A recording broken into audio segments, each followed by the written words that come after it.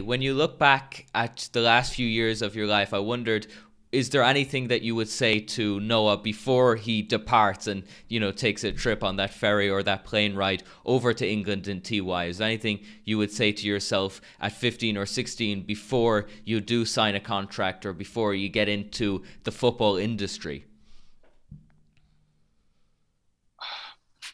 That's kind of it's a tough one on both sides because when I look back of what I've done in football and I look back of the opportunity that may have come my way if I had been maybe a little bit more thoughtful about certain situation, maybe taking a lot more chances and being a little bit more risk orientated in certain situation, then you think, okay, maybe if it could have been different chances. But on the other side of that, you kind of look on yourself like, okay, you've done the best that you could have done.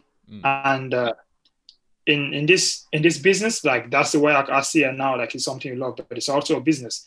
There's a lot of things that you don't see until you're in the game. And one thing that I could have told my younger self is to study them before you get into the game. Study those the aspect of you didn't see before you got in. If you had studied them a little bit, it could have helped you a little bit adapt a lot more quicker, and you could have, there's certain things that could have happened that you could have probably reacted completely different if you knew. Can you remember any of them off the top of your head, those little things that could have made such a big difference?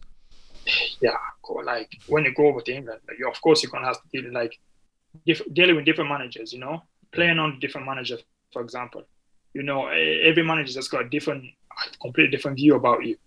One manager will come and look at you differently, another manager will come and look at you differently. And once you don't know those type of things, you become a little bit vulnerable.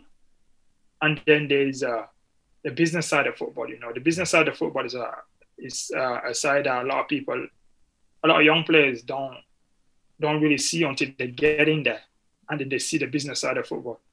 And that is something that once you come to realize certain things about the business side of football, then sometimes it can be a little bit too late.